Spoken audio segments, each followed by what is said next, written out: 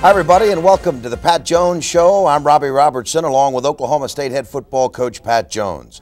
This past weekend, the Cowboys finished the non-conference portion of their schedule as they traveled to Fort Worth to take on Texas Christian University. The final score was TCU 13, Oklahoma State 11. It was an emotional and physical ball game, and Pat also marked the debut as a starting quarterback for freshman Gary Porter. Yeah, Robbie, I thought going in, we felt like it was pretty much an even matchup. TCU has got a fairly good defensive football team. They played well defensively throughout the season. Gary Porter has been getting better and better and better, and we went ahead and gave him most of the snaps with the #1 unit all week. He's got to now learn how to handle the pressures involving being the starting quarterback. Certainly there's a lot of things that he has got to get better at, but we think he will. But again, this ball game was essentially even, and when you get in one of those, just like the flip side of the one with Tulsa last week, there's a lot of instances where if one guy had done something a little bit better or some of this sort of stuff, you're going to win the game. But, you know, it basically went in even and essentially came out even, other than TCU beat us 13-11. You had indicated all week it would be a close ball game, and it was. Let's take a look at the first half highlights. Beautiful night for football in Fort Worth. Oklahoma State won the toss. 4 captains, all from the Metroplex area. Oklahoma State deferred, so we pick it up with TCU's first possession, Coach. Well, we took it and really couldn't do anything with it. And Scott Tyner punted him down there. Boy, he had a great night punting the ball. They tried to run a sweep and really don't get a lot out of it. Again, you can see it's Keith Burns right there, who I think continues to get better. We thought we played fairly well in spots defensively. In my opinion, we can still pick the pace up and play in a little bit more of a frenzy. They were alternating quarterbacks. We got a little bit lucky there. They had a guy open, couldn't hit him. Leon Clay, the returning starter, and then Max Nocky, the true freshman. They tried to run a draw, and here's Keith Burns again. It was a funny game from the standpoint that we kept them bottled up most of the first half. They were operating on their end of the field. There's Burns right there. Good play, Keith. Second half, they kept us pretty well bottled up on our end of the field. Neither offensive unit was able to really sustain a heck of a lot as far as real long drives and a lot of big plays. Okay, here's our next possession. I thought Raphael was going to come out of this one and have a chance right there. They had a couple of guys that had it to him, or 2 had an angle on him, and number 6 made a good play. But here again now, he had a good night. It's a good job here. We got him pinned back to the inside. Denson makes a good cut and explodes right in here and cuts back, and you can see he's running through some tackles. And now you can see they finally got him pinned up at one time from around the sideline. It looked like he might break the thing and run and score. He still looks to me, Robbie, like he's within a hair a lot of times of breaking the ball. We ran the fullback up inside and made 4 or 5 yards. You know, it looked like here we had a chance to go off down in there and really do something. Mark Williams, again, we continue to rotate the tailbacks with it, which I think helps us, helps all of them. Again, run the fullback for not much down here on the 16-yard line. 4th down, we sneak it and make it comfortably. We've got actually both fullbacks in the ball game. That Spat's coming in motion. Boy, if we could, several times during the course of the ball game, if we could have gotten one guy knocked down, you're probably gonna hit a big one and run and score. He almost did it there. This is John White. Now again, we put John in at tailback, and that's a good determined run on his part. Here we go, fullback, nothing going here. But TCU, throughout the course of the season, has been playing pretty well defensively.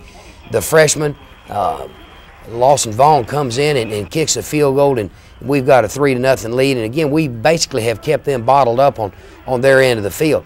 Okay, here they come. This is their very next possession. Okay, I tell you, their 2 tailbacks, Cullors and Motkins, that's Cullors right there, I thought ran really hard. Okay, here they're trying to run a quick screen. We had a little bit of a stunt on with Gilden and Carlos Irving, and they hit Leon Clay in the head. They were continuing to alternate quarterbacks back and forth. There's the sack right there. There was quite a bit of this on both sides. Neither one of us could really effectively protect on a lot of that kind of stuff. Cowboys lead 3-0 at the end of the first quarter. We pick it up with Oklahoma State's first possession in the second quarter. Well, now we're down on their end of the field. There's a counter play.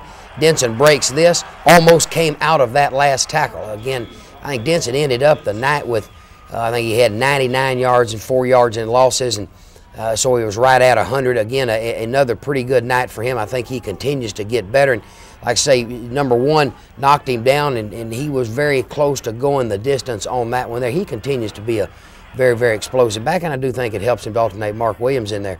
Okay, here we're going to run the sweep here, and again, Raphael could see things then closing on him, but TCU can run pretty good. All right, they've got the all-out blitz on us here. Porter circles the thing, gets out in the open field. He's going to run over that kid right there, number 2, and again, Porter is kind of this way. Okay, they had the all-out blitz on. Gary comes out of it, and he's got some running ability. Don't feel like he is not what I would consider a real fast guy, but he can run pretty good. Now, when he gets out in traffic, you can see him lower his shoulder right there, and he almost ran over kid. Now we've got 1st and goal on the 9-yard. This is a real big play in the ball game coming up. We've got a 3-0 lead. We're on their end of the field.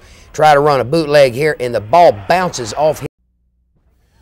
Welcome back to the Pat Jones Show. The TCU game is the first of back-to-back road games for Oklahoma State. Let's pick up the action in the second half. Oklahoma State had the option. They wanted to receive. We pick it up with your second possession here in the third quarter, Pat. Big run by Mark Williams. This is a good run by Mark Williams. We run this counter play. The timing of this play is not easy, and we've been working on it and getting better at it. It's a play that we have over the course of several years been pretty effective with, which adds to the offense. Again, you got to run it and you got to work on it, but we got some plays out of it during the course of the night. Mark ran well. Okay, we still got Williams. It's good, tough yardage here. Again, probably with one exception, I think Mark played a good ball game. Okay, here's the sweep here, and we turn some people loose on him. On the same hand, he still gets positive yardage. All right, here's Gary going back, and again, he hadn't got much time to do anything and tries to come out, and they're all over him on the blitz. But again, I think these sorts of things he will see better, and again, just get rid of the ball and get it all thrown in completion when you're not taking a big minus play. They made 4 or 5 yards out there. Carlos Irving, Jason Gilden. Third quarter now. Late in the third quarter. Okay, here's Max Nockey. They hit some third down plays up in front of us that you got to give them credit for doing that. All right, I think this is Colors, one of the other running backs coming in here. I thought they ran hard. I thought their backs ran hard. Okay, here they turn around and toss it to Modkins, and he slips down. I think we had the thing played. Again, they were able to play most of the second half down on our end of the field. Okay, here's Max Nockey coming out and throwing deep. A nice play, Scotty Harmon. Tell you, their receiver core, Shipley and those guys, they're pretty tall guys, and they have played. They've been good players down there for last several years. Okay. Now this is fourth quarter for our viewers, and this is the touchdown drive. Okay, now boy, Denson does a halfback pass on 1st and 10. Well, Raphael, who obviously is left-handed, makes a great throw. Burt Milner got open on him. They have gone ahead on us. They've scored their touchdown, right, Robbie? Yes, sir. It's 13-3. It's 13-3 right now. Good job, Raphael. This is a well-thrown ball. Again, Burt Milner got in behind him. And now we're off down there. There's still plenty of time left in the ball game. We're off down in there, and it's going to be right down to the wire, which it was. Good job, Burt Milner.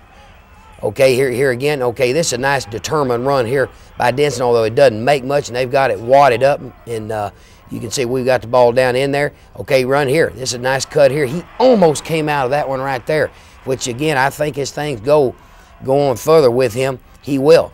All right, good. Okay, there we go. Okay, they made a nice play right here. If we could have knocked that one guy down, probably got a chance. Porter comes back. Okay, we try to go deep. Oh boy, what a great catch by Mark Cheatwood. Big league throwing catch right there. Okay, Porter's got a strong arm. We can give him time to get his feet set, which he does right here. Throws this ball extremely well. Boy, it's a great catch. Yeah, great catch by Mark Cheatwood. Good coverage, and Cheatwood looked it all the way in, made a great catch, pick up a 40. Yeah, I'll say that, and that was a big play. Okay, we're off down here now. Okay, run the sweep. This is really a good run here. We turned a couple of guys loose on him. Okay, we're again banging it up in here. We turn somebody loose on the back side of the thing and make nothing. All right, here we're going to come out right here, try to run the sprint pass, knock the guy down. See, we cannot get this guy knocked down, which causes this thing problems. Gary did a really good job there of just throwing the ball away. Okay, this is the trick play. I think we've got several replays out here. I think I saw the Cleveland Browns or somebody run this on television a couple of years ago, and it worked. We've been working on it for 2 years. I've really been wanting to use it against Colorado, but we needed to do it right here. again, we always go over this. You go with the officials in the pregame where they don't get caught with it. Again, we was kind of in the change of guys when guys are running in, guys are running out.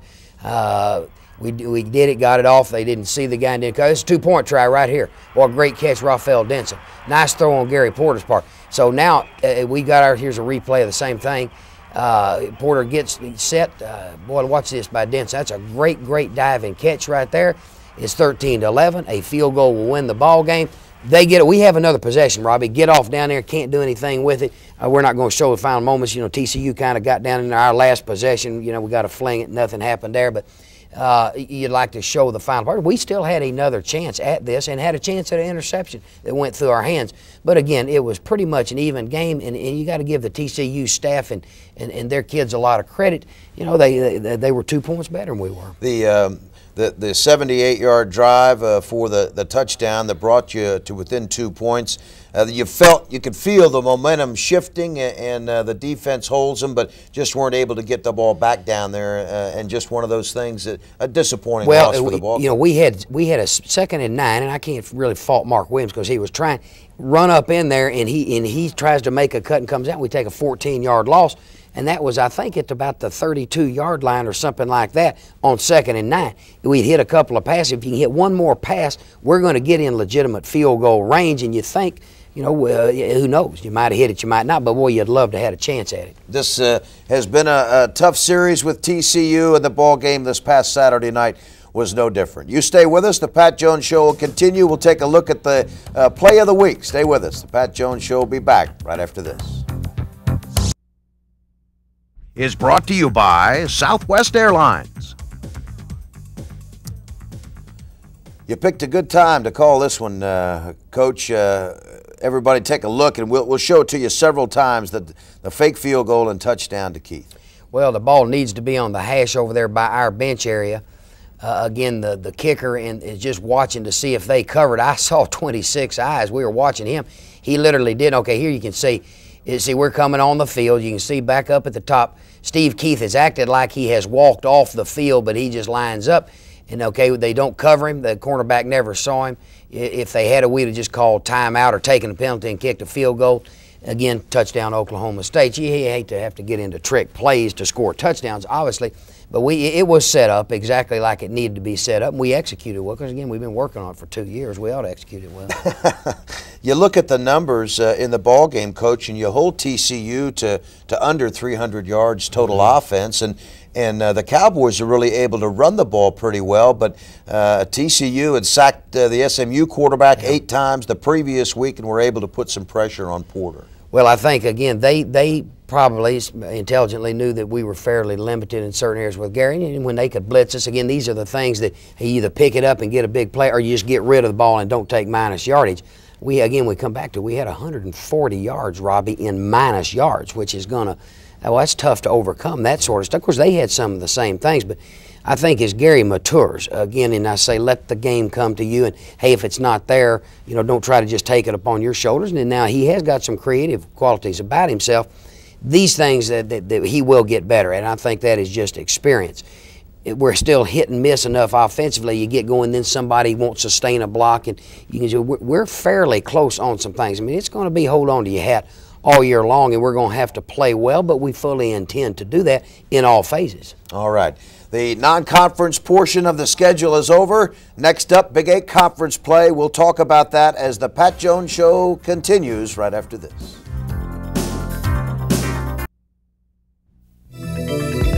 This Cowboy Magic Moment is brought to you by Johnson's of Kingfisher and Chickasha. The 1988 Holiday Bowl saw Oklahoma State explode for a 62-14 win over Wyoming. Heisman winner Barry Sanders rushed for 222 yards and 5 touchdowns. Mike Gundy passed for a school record 315 yards, and All-America Hartley Dykes caught 10 passes for 163 yards. It was Oklahoma State's 9th bowl victory in 12 tries, and another Cowboy Magic Moment.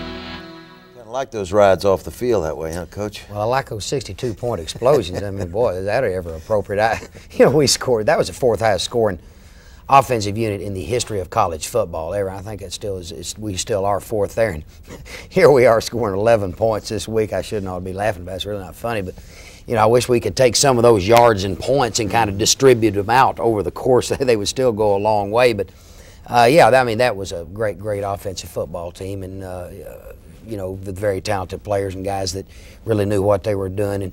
And sure, at some point, I'd like to think we could kind of start getting back a little bit that way.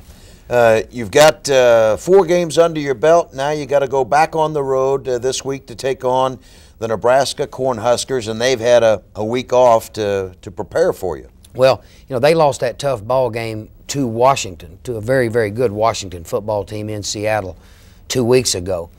And I think Nebraska is really very good. I mean, they're a very good defensive football team. The 2 running backs, I think, are the best in combination anybody's got in the country. Of course, you know, they've been that way for a pretty good while. But, boy, they're really talented guys. We'll have to continue to play well defensively to have any chance at them, but we intend to do that. It's tough. They're a physical football team. We expect that. Expect that kind of ball game. We've got to continue to get better. Yes, we're into Big 8 play now. That always adds a luster to it. That is something a little bit different. Again, we're coming out. You love to have come out of the non-league 3-1. We're 2-2. Okay, so now what we get done here, I don't know the injury report at this time. We're a little bit banged up, but I don't think it's anything real bad. Again, these ball games with Nebraska have been knockdown, drag-out affairs up there. Last time we were there, we were going right down into the 4th quarter with a legitimate chance. The thing then fumble a couple of kicks. So, again, we'll have to play well, but we got all intentions of doing that. All right. With the Big 8 conference play starting and on the road against Nebraska, certainly won't have any problem getting the attention of the players this week as the Big 8 conference season gets underway. We're out of time for this week. Thank you for joining us. Good luck to you, Pat, on the road against the Nebraska Cornhuskers. Join us again next week for the Pat Jones Show. For Pat Jones and Oklahoma State University, I'm Robbie Robertson. Goodbye, everybody.